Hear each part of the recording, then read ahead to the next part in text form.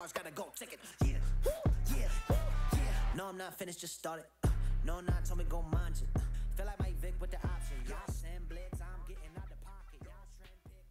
Y'all trend pick. All right. Well, wow. All right. Good morning and welcome to our last day of Spiritual Emphasis Week. Guys, I'm crying up here. That was not a moment to clap. I'm very sad about this, all right? But it's okay. It's our last day. God has been showing us some amazing things through His Word this week. I'm super excited about what He's going to talk to us about today. Let's go ahead and pray, and let's get started. Father, I thank You for all of the wonderful things that You do for us each and every day. And I start every prayer like that. And God, I do want to be thankful, but I don't want it to just be repetitive. God, You're great, and we're thankful. I just pray that today You would speak to us, continue to speak to us through Your Word, that through worship You would fill us with Your Spirit, that we would go out of this place completely changed and ready to do whatever it takes to bring You the most honor and glory from each of our individual lives and as a school. And so we thank You. We love You. It's in Your name. Amen. All right, you guys can go ahead and stand up for worship.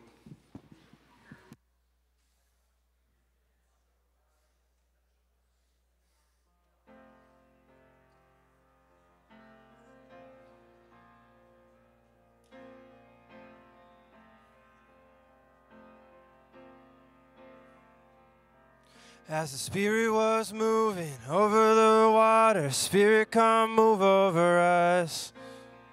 Come rest on us.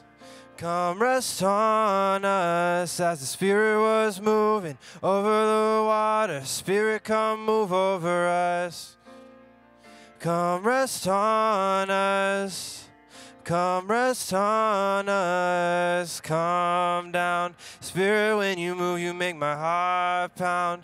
When You fill the room, You're here and I know You are moving. I'm here and I know You will fill me, come down. Spirit, when You move, You make my heart pound. When You fill the room, You're here and I know You are moving. I'm here and I know You will fill me.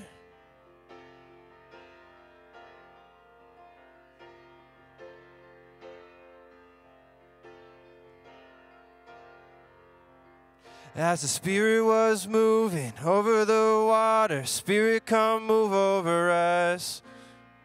Come rest on us. Come rest on us. As the Spirit was moving over the water, Spirit, come move over us. Come rest on us. Come rest on us. Fire and wind, come and do it again. Open up the gates, let heaven on in. Come rest on us. Come rest on us. Fire and wind, come and do it again. Open up the gates, let heaven on in. Come rest on us. Come rest on us. Come down. Spirit, when You move, You make my heart pound. When You fill the room, You're here and I know You are moving. I'm here and I know You will fill me, come down. Spirit, when You move, You make my heart pound. When You fill the room, You're here and I know You are moving. I'm here and I know You will fill me.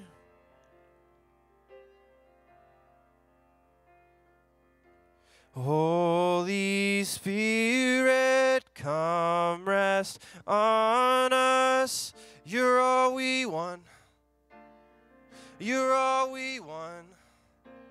Holy Spirit, come rest on us. You're all we want. You're all we want. Holy Spirit, come rest on us. You're all we want. You're all we want. Holy Spirit, come rest on us. You're all we want. You're all we want. Come down. Spirit, when you move, you make my heart pound. When you fill the room, you're here and I know you are moving. I'm here and I know you will fill me. Come down. Spirit, when you move, you make my heart pound. When you fill the room, you're here and I know you are moving. I'm here and I know you will fill me.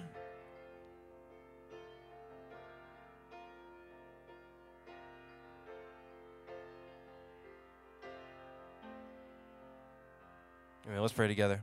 God, we thank you so much for gathering us here together this whole week to learn from your word. We pray, Father, that you would be with us in this time to be attentive. Help us to learn from your word. And I pray, Father, that this song would be a song that we sing constantly, not necessarily the specific words, but this concept of your Holy Spirit, that it would fill our lives and that it would just, your Spirit would walk with us wherever we go. We pray, Father, that we would not live our lives as if your Spirit is not with us. We ask this, Father, in you we pray. Amen.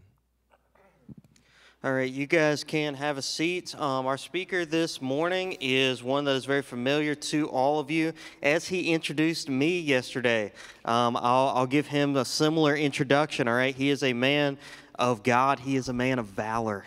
He's a man of faith. In all seriousness, though, he's heavily involved at Marywood Christian Camp. He's involved here at our school now and in our church. He does a lot of things behind the scenes that you don't always see, but he's doing work for all three of those ministries. And so, please give a warm SBCS welcome to the one and only Mr. Hendley.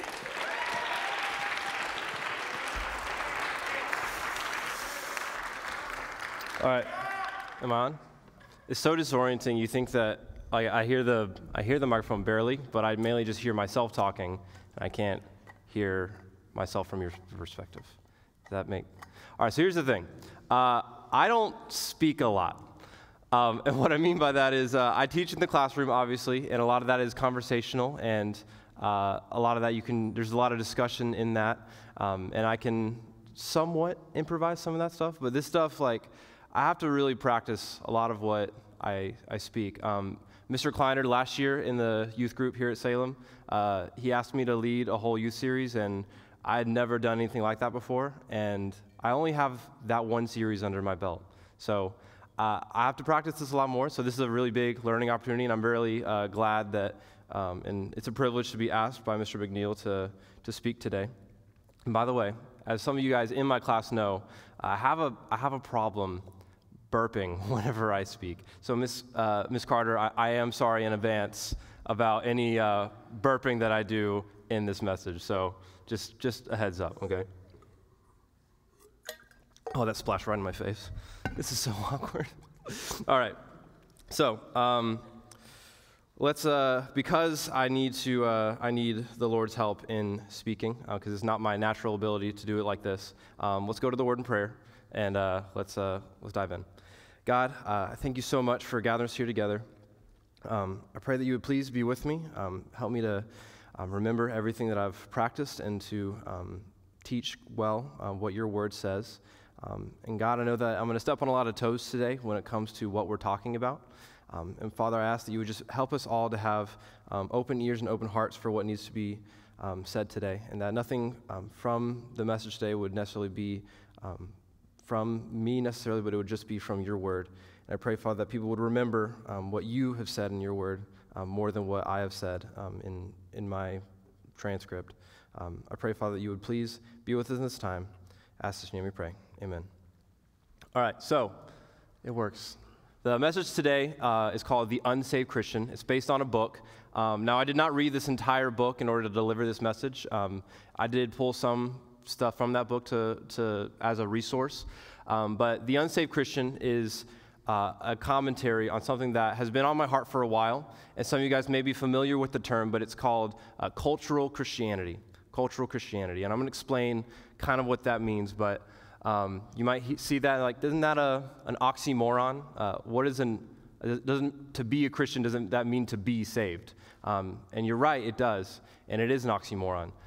But that's why it's a term. It's an oxymoron to help describe what cultural Christianity is. And to kind of illustrate this, some of you guys in my Bible doctrines class have seen a lot of these photos, but this was my childhood, all right? Some of my high school years. So as you can see there, does this laser work? Does the laser work? It does.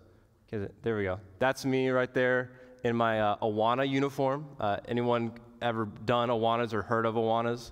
There we go. Just memory verses, like you just complete those. Right there's me in my Bible man costume. It was some youth retreat, and it was like a superhero spirit night, and I was obviously the only one with a Bible man costume. And then right there, many of the teachers in here probably remember this kid. This kid was a big Liberty University fanatic. I was super into Liberty University. I think from middle school on, that was my identity. My identity from middle school and on was Marvel and the Marvel movies, and it was the Liberty University merch, all of that stuff. In fact, Miss Campbell, do you remember those sunglasses that I would wear all the time on my head? I don't know if you remember, but I wore these red sunglasses on my head to the point, Mr. Schmeichel remembers, to the point where they were, the nose pieces on those plastic sunglasses were embedded in my head, and there was an indentation on my head because of how long I wore those things.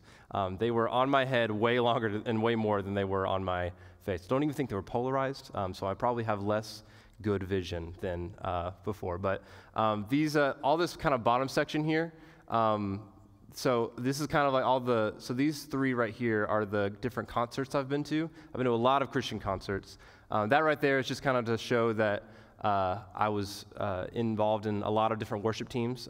Even though I played piano and guitar, my first real instrument was the drums. And the reason I got into drums is because you guys are familiar with the band Skillet, the Christian rock band. In middle school and part of high school, that was my favorite band, was Skillet. And their drummer is a girl, and I had a huge crush in middle school on the drummer for Skillet. And so that motivated me to want to learn the drums myself. And if I'm honest, even though my dad had a big part in getting me those music lessons and helping me in my music journey, I can attribute a lot of my where I'm at now musically, due to the crush that I had on the drummer from Skillet in middle school. But that was right there's the Dixie Classic Fair where Colton Dixon was there. That's Danny Yoki at my old church where he performed. And then, which I don't listen to really either of those guys anymore. I didn't really even back then. I just loved going to concerts. And then that group right there, that was at Liberty. They're Winterfest. And that's a band called We As Human, who Skillet discovered. And that guy on the left, they're not a band anymore because that guy decided to have an affair. So that doesn't go well in the Christian music industry. So they're not a band anymore. So that's awkward. But I say that to say I was very involved in Christian culture. My favorite, my main form of entertainment was VeggieTales, 3-2-1 Penguins, obviously Bible Man, the Left Behind movies, and I saw a lot of movies in theaters like God's Not Dead, Son of God, Do You Believe, Heaven is for Real, and I genuinely preferred the Christian alternatives to all the mainstream music that we listen to today. I just genuinely thought it was better. And even my 6th birthday party was Bible Man themed. And so this stuff, all these things, I grew up like the typical Christian kid. And you might be wondering, why are you bringing all this up? Well, the thing is, there's nothing wrong with the Christian things. There's nothing wrong with preferring Christian music to mainstream music. There's nothing wrong with watching Christian movies, even though they're mostly bad all the time. But the thing is, those things are great, but there's nothing wrong with them if it leads to gospel belief and practice. And here's the problem with cultural Christianity, what I kind of fell into. Cultural Christianity admires Jesus, but doesn't really think he's needed, except for moments to take the wheel, like Carrie Underwood says. Christianity or cultural Christianity admires Jesus, but doesn't really think he's needed, except to take the wheel in moments of crisis. And the Jesus of cultural Christianity is a type of historical imaginary friend with some magic powers for good luck and sentimentality. There's familiarity with the church and Christian lingo, but a familiarity with the gospel is hard to find. And to kind of go further with my stories, again, a lot of you guys in my Bible doctrines class know my testimony, but after I got baptized, after my 6th birthday party, I was given a gift from my dad. It was a 1-year Bible. Basically, just takes you through the Bible in a whole year. And I read that thing a good bit, but around middle school, I fell off of it because it got to a point where I was looking at the page, and like it was just white noise in my brain when I opened it, like when I got to page 2 of whatever I was reading. And it became monotonous and tedious, and I just got unmotivated to read the Bible. And my parents, throughout that whole time, going from middle school and into high school, they were pushing me and pressing me to keep pursuing God, to keep active in my Bible study. And looking back, I wanted to be a Christian, but I didn't want to feel like I had to do the Christian things. I wanted the Christian lifestyle to come naturally and easily, and not to have to work for it. And that's just not what the Christian life is. And because I loved going to youth group. My favorite, both youth groups that I've been a part of, I love my friends there. I loved my youth pastors, and I loved going to the different events like the summer retreats, summer camp, all the different ministry opportunities we did. I loved doing those things, but those things aren't ultimately a relationship with Jesus. So when I got to college, I tried out for a student-led worship team. And by the way, I didn't go to Liberty. I went to Gardner-Webb University, which is funny because, again, my personality was basically Liberty that whole time. And I visited both for like a college tour, and I actually wound up liking Gardner-Webb more, and so I chose that school, and everyone was blown away. But I went into Gardner-Webb thinking that I wanted to be a history teacher. And I got that first year of teaching, like, I don't really want to be a teacher, and I also don't really care that much about history. And so I decided, what's the next best thing I can do? And that was music. And so I got a worship leadership degree.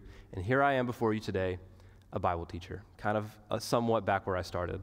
But I tried out for this worship team, and I tried out for the drums. And the audition went fairly well. There were some technical difficulties that weren't really in my control. And I got a letter in the mail that week saying that I didn't make the team.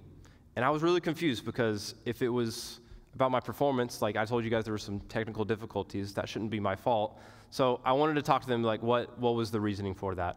And they told me the audition for the drums went great. But this audition had 2 parts of it. There was the can you play drums, but also there were some gospel-centered questions. And they kind of came to the conclusion as a group of leaders that I didn't really have a good grasp of the gospel. I surprisingly took that really well. I didn't get offended, but it was really confusing to me because, again, you guys saw you see my childhood right there, how I grew up. But when it came to the gospel, kind of like that quote I just said, cultural Christianity is familiar with church and Christian lingo, but a familiarity with the gospel is hard to find. So if you would have asked me, Josh, do you believe that you're a sinner? I would have said yes. Do you believe that God is holy? I would have said yes. Do you believe that Jesus died and rose again? I would have said yes. I would have said to all of the components of the gospel, but if you were to ask me what the gospel was, I would just tell you it means good news, because that's what I remember from youth group. But I couldn't really communicate what the gospel was. If someone were to come to me like, how do you get saved? I don't know if I would have been really equipped to answer that. So at that point in my life, the gospel was kind of numb to me. And eventually in college, I had an identity crisis because I realized that I was putting, my friendships, the people that I was involved with, I was putting my identity in them and my validation in them rather than God. They were on the pedestal and God was not. So I called my dad and he helped me get on the right path, and for the most part, I considered myself rededicated at that point. But really in this past year, I've realized how much of this stuff is still actually a part of my life. And so whenever I talk about this concept of cultural Christianity, I'm not saying this from a judgmental part of my heart. I'm saying this from sympathy and out of love for you guys who might be affected by this too. because I think there genuinely, possibly, could be a demon called cultural Christianity that's affecting America today that we've got to rid ourselves of. So maybe I described some of you guys. Maybe your walk with God is just based on a successful business model of religious entertainment. That's not Christianity. Or maybe you were like a lot of students that I went to church with who the only reasons that, or maybe that's some of you, or maybe that's someone that you know, who the only reason they go to church is because their parents drive them, or because they live under the same roof, they're expected to go to church. But you know, as soon as they either go off to college or they get their own place, the church is not going to be a priority for them anymore. And Christianity, it'll be as if they were never saved at all. And maybe you know some of those people. So I'm gonna tell another story, but it's not about me. It's about something that happened in the early 2000s. In 2002, there was a youth evangelism conference in Montgomery, Alabama. And there was probably the closing speaker, I think it was. His name was Paul Washer. He was a missionary. He's still active today. He's more famous now than he was back in 2002. But the message was called An Appeal to the Youth. But 4 years later, after the sermon was preached, someone uploaded it to YouTube and just titled it Paul Washer, Shocking Message. The earliest form of clickbait back in the day, whenever YouTube was launched. But after he introduced himself, he prayed, he read the passage of Scripture that we're going to read today, and this is what he said. I stand here today, and I'm not troubled in my heart about your self-esteem. I'm not troubled in my heart about whether or not you feel good about yourself or whether or not life is turning out the way you want it to turn out. There's only one thing that gave me a sleepless night. There's only one thing that troubled me all throughout the morning, and that is this. Within 100 years, a great majority of people in this building will possibly be in hell. And again, this is a youth evangelism conference. And many who even profess Jesus Christ as Lord will spend an eternity in hell. You say, Pastor, how can you say such a thing? I can say such a thing because I don't do my Christian work in America. I spend most of my time preaching in South America, in Africa, and Eastern Europe. And I want you to know that when you take a look at American Christianity, it is based more upon a godless culture than it is upon the Word of God. And so many people are deceived, and so many youth are deceived, and so many adults are deceived into believing that because they prayed a prayer once in their lifetime, that they're going to heaven. And when they look around at others who profess to know Christ and see those people also as worldly as the world, and they compare themselves by themselves, nothing troubles their heart. They think, well, I'm the same as most people in my youth group. I watch things that I shouldn't watch on television, and I laugh about the very things that God hates. I wear clothing that is sensual. I talk like the world. I walk like the world. I love the music of the world. I love so much in the world, but bless God, I'm a Christian. Why am I a Christian? I don't look any differently than most people in my church. Why am I a Christian? Because there was a time in my life when I prayed a prayer and asked Jesus to come into my heart. And this is still Paul Washer talking. I want you to know that the greatest heresy in the American evangelical and Protestant church is that if you pray and ask Jesus to come into your heart, he will definitely come in. You will not find that in any place in Scripture. You will not find that anywhere in Baptist history until about 50 years ago. What you need to know is that salvation is by faith and faith alone in Jesus Christ. And faith alone in Jesus Christ is preceded and followed by repentance, a turning away from sin, a hatred for the things that God hates, and a love for the things that God loves, growing in holiness and a desire not to be like Britney Spears, but to be like the world, and not to be like a great majority of American Christians, but to be like Jesus Christ. And in that moment, the entire audience was just clapping and cheering because of like the amount of truths after truths after truths that Paul Washer was saying. And after the audience died down, Paul Washer says, I don't know why you're clapping. I'm talking about you. And then everyone in that audience and everyone watching that on YouTube years later, their stomachs dropped and they were like, wow, they had never been confronted like that before. Now, you can either focus on how the Britney Spears reference really dates that sermon, or you can focus on what's being said there. And I want to take what he said and apply it to this building. There are a great majority of self-identified Christians in this building that might possibly wind up in hell. And you might ask me the same question, like, Mr. Hendley, how can you say that? How can you say that someone who claims to be a Christian might be going to hell? That doesn't sound right at all.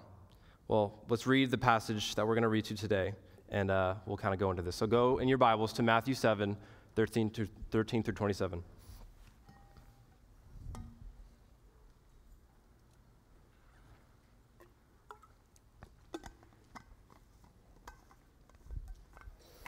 Matthew 7, 13 through 27. There's going to be one passage that we focus on in this, but I'm going to read this entire section. Matthew 7, 13 through 27. It's on the screen. Here's what it says, and I'm reading from the ESV. Enter by the narrow gate, for the gate is wide and the way is easy that leads to destruction. And those who enter it are many. For the gate is narrow and the way is hard and that leads to life. And those who find it are few. Beware of the false prophets who come to you in sheep's clothing, but inwardly are ravenous wolves. You will recognize them by their fruits. Are grapes gathered from thorn bushes or figs from thistles? So every healthy tree bears good fruit, but the diseased tree bears bad fruit. A healthy tree cannot bear bad fruit, nor can a diseased tree bear good fruit. Every tree that does not bear good fruit is cut down and thrown into the fire. Thus you will recognize them by their fruits. Not everyone who says to me, Lord, Lord, will enter the kingdom of heaven, but the one who does the will of my Father who is in heaven. On that day, many will say to me, Lord, Lord, did we not prophesy in your name, and cast out demons in your name, and do mighty works in your name? And then I will declare to them, I never knew you. Depart from me, you workers of lawlessness. Everyone then who hears these words of mine and does them will be like a wise man who builds his house on the rock. And the rain fell, and the floods came, and the winds blew and beat on that house, but it did not fall, because it had been founded on the rock. And everyone who hears these words of mine and does not do them will be like a foolish man who has built his house on the sand. And the rain fell, and the floods came, and the winds blew and beat against their house, and it fell, and great was the fall of it. So that's from the Sermon on the Mount. Jesus' the greatest sermon ever preached. And I don't know if you've already zoned out because you're like me and reading just makes you bored and you just can't focus for too long on one thing. I'm the same as you in that regard. But this is what it says go back to verse 21 right there. It says, not everyone who says to me, Lord, Lord, will enter the kingdom of heaven, but the one who does the will of my Father who is in heaven. So what's being said there? Let's break it down. We're going to break down this a couple times, but this is what I want to kind of focus on. It says, not everyone who says to me, Lord, Lord, will enter the kingdom of heaven. The next verse says that there will be prophets and exorcists and miracle workers that claim the name of Jesus, and he will say to them, depart from me, I never knew you. That should be scary because, I don't know, not all of us are prophets or exorcists or miracle workers, but we do a lot of things in the Christian life, or whether it be in this Christian school or whether we go to church, we'll do a lot of things and we'll claim the name of Jesus. But if we don't have Jesus in our heart and we do these great things, Jesus is going to say, depart from me, I never knew you. And that might be a lot of us in here. Now, I know that there's a lot of people that really struggle in their life with like the assurance of their salvation. I know that, I don't know if you guys know Austin Needham, but Austin Needham was a mentor of mine when I was a kid. He's also spoken at Marywood a couple times. And his testimony, he talks about how a good bit of his life was he struggled with this concept of the assurance of salvation. So he asked the Lord into his life so many different times in his life. And finally, he got that assurance. So I know that this is a struggle for a lot of you, and I'm not trying to scare you. In fact, there might be something for you in this message that can give you hope and assurance. And I'm also not going to give you a diagnosis without a cure. And the cure is in this passage. So, but what I do want you guys to do, and I want you guys to ask yourself is, am I right with God, and am I truly saved? So I'm not going to go into too much detail into this other story, but the book that this is based on, The Unsaved Christian, and I'm not going to, when I was putting this together, I did plan on reading this whole book and just paraphrasing it for you guys. But a lot of this passage is saying is what I want to focus on and just use whatever I can from the book. But the author of the book, Dean and Sarah, he has a friend named Matt, and they are seminary buddies. And Matt is going to California, and Dean and Sarah, the author, is going back to the Bible Belt where he lives. And the author made some sort of joke about, well, there you are going to the most secular state in the country, whereas I'm going to the Bible Belt. And his friend says, whatever, man, the Bible Belt is the hardest place to pastor a local church. And the author's like, what do you mean by that? It's the Bible Belt. It's in the name, Bible Belt. And he kind of clarifies. He says, there are a lot of people who believe in God, but do not believe that their sin has done anything to separate them from God or cause them to need Jesus, the Jesus that they claim to believe in. It's almost like you have to get them lost before you can actually get them saved. And I think that a lot of us in this room might, because we grew up in church and because we love the Christian things or whatever it may be, that might be us where we actually, if we're to truly get saved, we have to recognize that we're lost. A lot of us don't think that we're all that bad, and we think that we're pretty good Christians, but we're not. I'm going to explain, neither Paul Washer, the author of this book, recognized these two types of unsaved Christians. So these are my kind of definitions of two types of cultural Christians. But one I call the fanboy. This was me. This is the person who's more concerned about the Christian things rather than pursuing a relationship with Christ himself. It's almost like we substitute Christ for whatever, whether it be worship music or a movie or a Christian book or whatever it may be. Maybe it's even a pastor. I'll be honest, I listened to a lot more sermons on YouTube back in the day than I did read my Bible. So a fanboy is where I kind of struggle with. But there's also a lot of other people who I call the beneficiaries. Beneficiaries. These are the person that wants the benefits of having good friends and good morals, but has a failure to recognize their need for a Savior. So they want to reap the benefits that Christianity and the culture has to offer rather than actually pursuing a relationship with Jesus. Both of these people are people that claim to be Christians, but don't actually have a relationship with Christ. So ask yourself, which of those descriptions fits me best? Maybe neither describes you, and you're perfect, and you can just fall asleep the rest of chapel. Here's what I want to do. I want to break down the passage that we just read, Matthew 7, 13 through 24, and let's read this. So, number one, in this passage it says, the narrow gate leads to life, verses 13 through 14. Says, enter by the way of the narrow gate, for the gate is wide and the way is easy that leads to destruction, and those who enter it are many. For the gate is narrow and the way is hard that leads to life, and those who find it are few. So what is it saying there? It says that the gate of the world is wide. It's really easy to get into. It kind of promises this easy lifestyle that ultimately satisfies you. And it's wide, and that means that because it's wide, it's going to be big, and everyone's going to be able to see it and find it. It's going to be really easy to go to it. But it also says that it leads to destruction. And destruction in this case means separation from God. God is not in the wide gate. He's on the narrow gate side, that path. It also says at the end of 14 that very few find the narrow gate. Very few find the narrow gate. That should be kind of scary. That should be something that we hear and we're like, okay, maybe you need to ask yourself, am I on the path to God, the narrow gate? Am I pursuing a godly lifestyle, or am I pursuing the things of this world?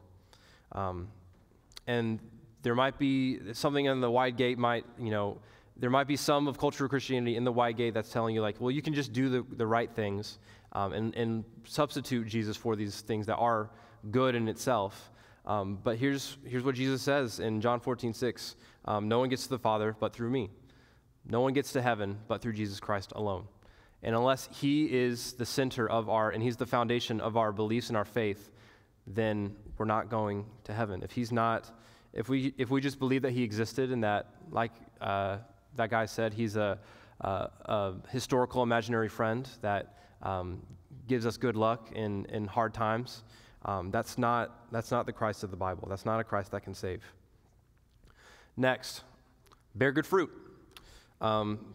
We can read that passage again, or we can just recognize that the good tree produces good fruit, the bad tree produces bad fruit. The good tree is not going to produce bad fruit. The bad tree is not going to produce good fruit.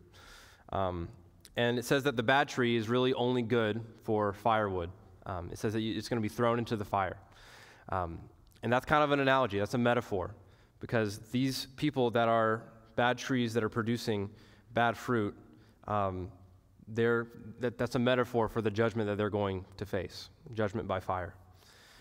And so we have to, the thing that's hard about this passage, it kind of makes it seem like, okay, well, if I do the Christian things, if I am producing good fruit, then like that means that I'm saved by the things that I do.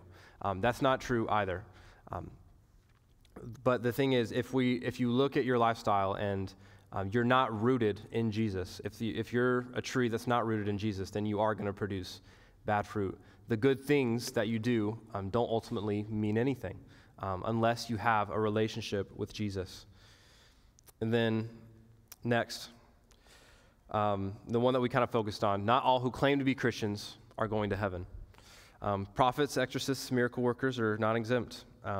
This includes pastors or missionaries or Christian musicians or Christian authors. I can't tell you how many times in the past, we've kind of entered an era of deconstruction where a lot of megachurch pastors or Christian artists who thought that they understood everything about what they believed are now leaving the faith because of things that are happening in our culture that they can't explain, or things that they grew up believing weren't actually true.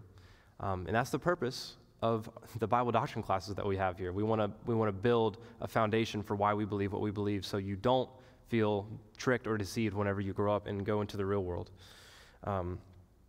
Now, there are also other ways, and we see this in Scripture. There are other ways to, have these gifts of like prophecy and exorcising demons and doing these miracles, but unless it's from God, those ways are evil and wicked, and those do not come from God. So, a guy named Michael Wilkins, who he's one of the authors in the study Bible that I read. He says that Jesus warns that a verbal confession to God can mask an unrepented heart. So we can put our faith in that prayer that we prayed once, whether it was recited, that we just repeated back what the person said, or whether it was an organic prayer like, God, I just pray that you would come into my life, and it just kind of ends there. The prayer is not what saves you, and the prayer is not the action that follows. The prayer is not what produces the good fruit. We're not saved by the prayer, and that can mask an unrepented heart. Because in the end of verse 21, I lost it real quick. Hold on. It says there at the end, what does it say? It says, only those who actually do the will of my Father will enter heaven. So a lot of us will ask, like, what does it mean to be in the will of God? What is God's will for my life? And a lot of us will look all over the world and go to all of these books and go to all these other people to try and figure out what God's will is in our life. But the thing is, God has spoken to you already. God has spoken to you on how to live a godly lifestyle, and that's in His Word. And a lot of us want to say that we are pursuing a godly lifestyle, but we neglect to read our Bible because it's another book. And the thing is, this is God speaking to us. This is God revealing Himself to us. And so the Bible is sufficient for all life and godliness. And everything that the Bible teaches can help us live a godly lifestyle. And if we want to know what God's will is in our life, if we're obeying God and if we're doing what God has commanded us and how to live, then it doesn't matter if you want to be a nurse or if you want to be some sort of, or a pastor or start your own band, whatever it is. Like, if you're in the will of God, then if you're living a godly lifestyle and you're doing what He's commanded in Scripture, then you can do any of those things if they honor God. And then the last thing is Christ and His teachings are our firm foundation. We've been singing this in chapel the past couple of days. Christ is our firm foundation, the rock on which we stand. The hymn that goes along with that is the on Christ the solid rock I stand, all other ground is sinking sand. That's a great hymn to kind of teach us this truth. To walk in Christ is to walk in wisdom. This is what verse 24 teaches. If our lives are not rooted in Jesus, then all of the ground is sinking sand. Jesus is calling us to choose two different paths. We can either choose him or we can choose the religious establishment. The Pharisees back in that day were calling for kind of a superficial, face value lifestyle, a religious system where all the things that you do are what gives you peace and assurance. But Christ is calling you to something further. He's calling you to action and to pursue something deeper than just how you look on the outside. So, like a fool that builds his house on the sand, leaders like the Pharisees were calling for a surface-level righteousness that's founded on flimsy hypocrisy. There's no actual heart change. So I'm going to wrap this up in just a second. So let's revisit that statement about cultural Christianity. It's like you have to get them lost to actually be saved. Sometimes we try to convince people that they are saved without really asking, really figuring out if they are saved. We're trying to no, you're saved. You did all these things. You're good. But we're not really looking on a deeper level on if they are actually saved. What does the Bible say about their lifestyle? And I believe in perseverance of the saints, the once saved, always saved. But let's be honest, there are a lot of people who would use that to justify their sinful lifestyle. And that's why, and they feel like they're just fine the way they are. But not everyone in the Christian life is a prodigal son. A lot like the prodigal son had a home to return to, who he knew. But a lot of people don't even know really who God is. They don't know who the owner of the house is or where the house is located. And so not everyone is a prodigal son. So find out who the father is. Find out who owns that house that you're supposed to return to. So this mindset that I prayed a prayer once can blind one to the call of salvation, repentance, and faith. So how can I know that I'm actually saved? We're about to wrap up. What are the signs of true conversion? In Matthew 13, 19 through 23, you can flip there if you want. I'm going to flip there right now. But that's the passage of the parable of the sower. It says, let's see here. Yeah. That same day, out of the house, Jesus sat beside the sea, and great crowds went about. In verse 19, that was verse 1, I apologize. Verse 19, when anyone hears the words of the kingdom and does not understand it, the evil one comes and snatches away what has been sown in his heart. This is what was sown along the path. As for what was sown on rocky ground, this is the one who hears the word and immediately receives it with joy. So the seed that's thrown on the rock, but a seed can't grow roots in rock. So yet he has no root in himself, but endures for a while. But when tribulation or persecution arises on account of the word, immediately he falls away. As for what was sown among thorns, this is the one who hears the word, but the cares of the world and the deceitfulness of the world choke the word and proves unfruitful. As for what is sown in the good soil, this is the one who hears the word and understands it. He indeed bears fruit and yields, in one case, 100-fold, in another 60, and another 30.